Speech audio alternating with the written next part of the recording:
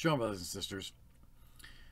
Today's Thursday Thought is going to be a very controversial one within the Latter-day Saint movement, and probably, well, just controversial in general. It's going to be on polygamy, and it's going to be a longer one. I'm going to warn you ahead of time. It's going to be longer because this is just a broad topic, and there's no way I can cover everything in one video, whether it be 10 minutes or half an hour. At some point, I would like to make a longer video or a series of videos talking about it, but in the meantime, I'm just going to share some thoughts with you right now. I want to start off by saying that while my wife and I were monogamists, but that doesn't mean that polygamists are not welcome in the fellowship. You know, we want everyone to feel welcome in the fellowship. But that said, I would like to go over the 3 different types of polygamy that were taught in the early churches, and just kind of discuss that a little bit. Because the reality is that there's only one type of polygamy that is not accepted here in the fellowship, and that is the sex offender type, where you marry 14-year-old girls. So let's start with that. Joseph Smith, in using today's terms, I would not call him a polygamist. I would say he was more of a polyamorous, because in his church, it wasn't just him. Men took multiple wives, and women took multiple husbands. And that actually did happen sometimes in Brigham Young's church as well, but it was very frowned upon, and usually it was because they had gotten a divorce or left the husband behind and were planning on divorcing. Excuse me. But in Joseph Smith's church, Joseph and others married women, or you could say women who were already married Joseph and others, knowing full well that they were not going to be getting a divorce. So whether that's a group marriage or polyamory, or however you want to describe it, it's not what we typically or traditionally think of when we say polygamy. Polygamy breaks down into several different terms, which I don't have written down in front of me, so I don't remember what they are. But in Brigham Young's church, they were one man takes a lot of wives, whereas polygamy itself can also mean one woman taking multiple husbands. And so therefore, I would say that Joseph Smith's church did teach a truer form of polygamy, truer in air quotes there. But again, because of the fact that it was multiple people marrying multiple people and not just one person with a bunch of different spouses, which is the traditional definition of polygamy, it wasn't exactly polygamy either. It was more of a modern take on polygamy. Again, polyamory. Was it right? Was it good? I don't know. It's not for me to say, but I will say that it was a sin to marry 14-year-old girls. I believe he married 2 different 14-year-old girls. It may have just been one, but either way, if God told him, hey, you need to marry this girl, then he should have waited until she was of proper age. And I don't care about the excuses of, you know, well, that was the way it was back then. I genuinely don't care. It was still wrong. And here's why I say that. There was one time when I was working at a bookstore. It's called the Benedict Books. So obviously a Latter-day Saint based bookstore. Someone comes in, as they always do, and they wanted to argue religion. But this guy was different because he was very, very nice about it. And he just kept saying, well, what about, and finally when he wrapped it up, the last question he asked me was, is there anything that bothers you about your church? And I thought about it for a second, and I answered him honestly, and I said, yeah, there's one thing. If our church is based on prophets and revelations, these are people who can see the future, why are our parking lots always too small? And while he thought I was making fun of him, that was a genuine, real question, because that, you know, people brag about the fact, well, in that particular sect anyway, that Brigham Young made all the city streets large enough for modern traffic. Whether he did it because it was a revelation from God, or he did it because it just seemed like a practical thing because he wanted the city to grow to be huge, it doesn't really matter. It still showed foresight that is not seen in these buildings where they have 3 different congregations meeting at 3 different times. Now, I know today I realize the reason why is it's a marketing ploy. Their church building always looks full on Sundays. makes it look like it's a popular thing. Hey, all the cool kids are here, why don't you come? But back to polygamy, my issue here is that Joseph Smith was a prophet of God.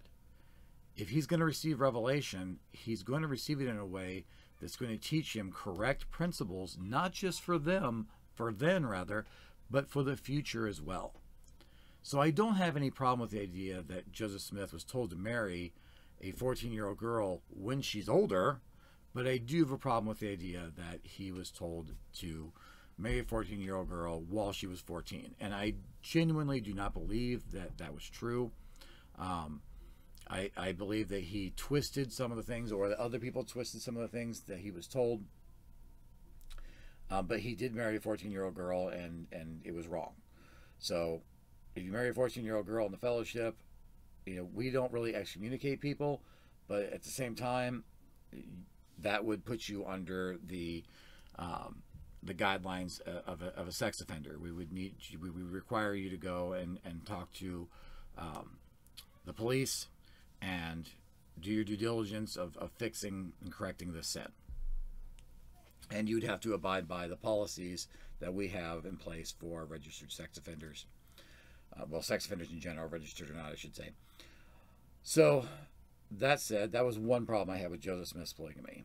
The other problem is the fact that polygamy is supposed to be something that's open, with communication, with acceptance from the spouses. And he lied to Emma a lot, and he broke her heart. And that was also a sin.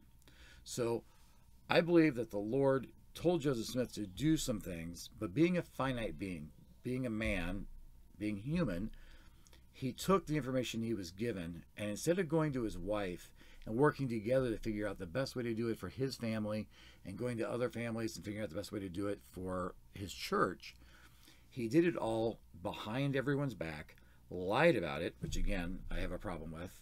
I think that if you are going to be a polygamist, I understand that there's some situations where you may need to hide it, but at the same time, if you're in Joseph Smith's position where you could have just left and gone someplace else where it was legal, or so on and so forth, then do that. Do the right thing. Obey the laws of the land. So you're not going to be able to legally marry multiple people in the United States, but you can legally live with them as long as you don't live in, I think, Utah or maybe some surrounding states. So that's Joseph Smith's polygamy. I don't think that as a concept it was wrong, but I do know that the way that it was done was not healthy, not good, and bad. So I do stand against that. And yes, I do want to be clear that there are people in the fellowship that believe that Joseph Smith was not a polygamist. I am not one of those people. If you do not believe Joseph Smith was a polygamist, you are welcome to worship with us, to be a part of the fellowship. But at the end of the day, it's not something that we teach. Our revelations are very clear that Joseph Smith was a polygamist and that Joseph Smith committed sins in his version of polygamy. So let's go on to Brigham Young. Brigham Young collected women, and in the fellowship, we do teach against this. If your family believes this, we're not going to tell you you're not welcome. You're obviously still welcome here. That said, we do not teach that you have to have multiple wives to get to the highest degree of heaven. That was what I was taught growing up in the Salt Lake City church. I was always taught that polygamy's coming back, so ladies, get ready for it.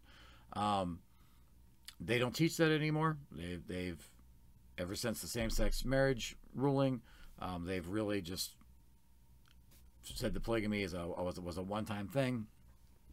So, but growing up there was a lot of misconceptions. There was this idea that you get to a higher degree of heaven. There was an idea that if you marry certain families, then that gets you, like if a girl marries a certain guy, like the 14-year-old girl marrying Joseph Smith, then that's going to help the rest of her family get into heaven. Well, that's not true. We do not teach that.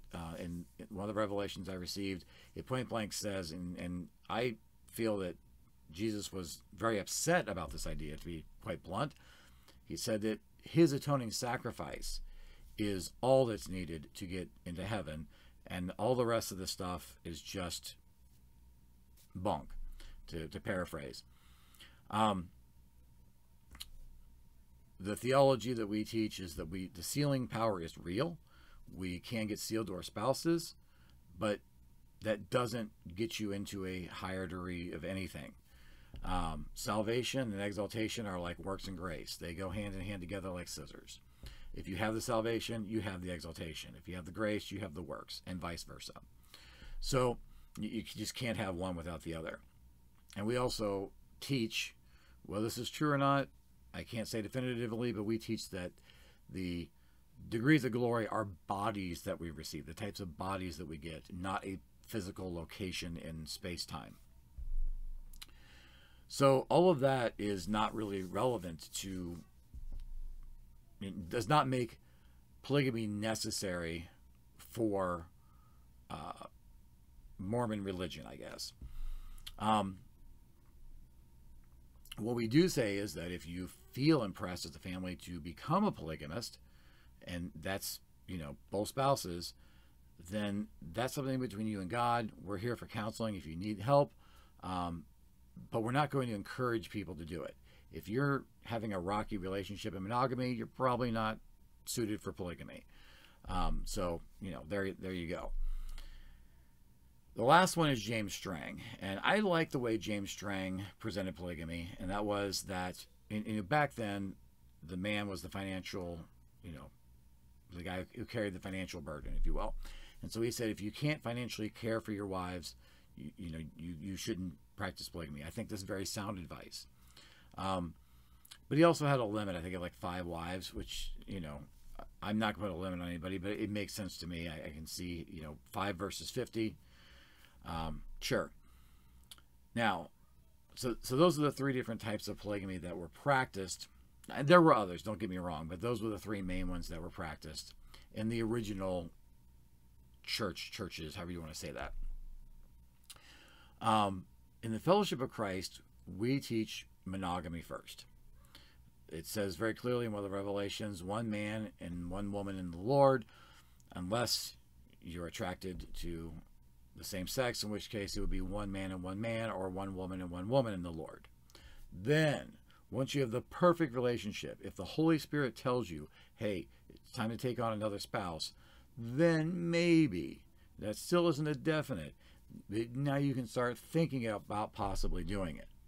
But it's not a requirement.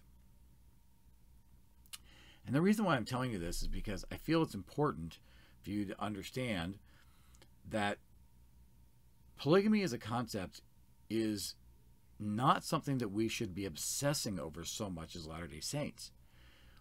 We don't need to be a group of conformists. We don't need to love each other in conformity. We need to learn how to love each other in diversity. If we're in a crowd and we have some monogamists and some polygamists, and we have some same-sex marriage people and some non-binary people who, you know, or single people or what have you, the Lord loves all of us equally. One group isn't better than the other. In fact, we can learn a lot from each other if we would stop fighting and start talking. Now, I mentioned that my wife and I are monogamists, and I'm going to tell you why, but I'm going to tell you why because, you know, I'm making the video. People ask this question all the time. And I'm not telling you that you have to be a monogamist. So, you know, I've counseled polygamists. I've counseled polygamists where it's a family with 1 husband with multiple wives, and I've counseled polygamists where it's 1 wife with multiple husbands. And I love them all. I think that they're beautiful, brilliant families. For me and my family, we're monogamists. And from my personal perspective, this is me, Dave's reason why. Christine can give you her own take if she feels like it. But one of the reasons why is because of time. You know, one of the things that we talk about with polygamy is, well, you can obviously love multiple people because if you have multiple children, you still love all your kids. And it's absolutely true. And I believe it's true of polygamy. But as a father of 7, I'm going to tell you, I don't have time. I don't have time to make every single one of my children feel like they have all of my attention. And they know it. And it hurts. And I give them time. When I need to take a break and I can't take it anymore, I spend time resting with them. When I need to go for a walk, I walk to the park with them. We go hiking. We do things as a family. I do things one-on-one with them. You know, I've got one kid that loves, he's 7, he's building he's 9, he's creating his own video game. I played it with him. Another kid, he's a little older, really into computers. I love just sitting and talking to him about different operating systems and all kinds of tech stuff. Another one of my kids is a little philosopher. Love talking to him about philosophy, going into really deep ideas. And I really love and appreciate each of them for all of their different uniqueness. Christine is my wife. I dedicate my time to her. I don't want to have someone competing for my time with her the way that my kids compete with each other for my time. And I know that sounds incredibly egotistical, but that's a guilt, it's a burden I don't want to feel. Because to be quite frank, if I have a choice between spending time with another woman and my wife, even if the other woman is my wife, I'm going to want to give it all to Christine because she is the love of my life.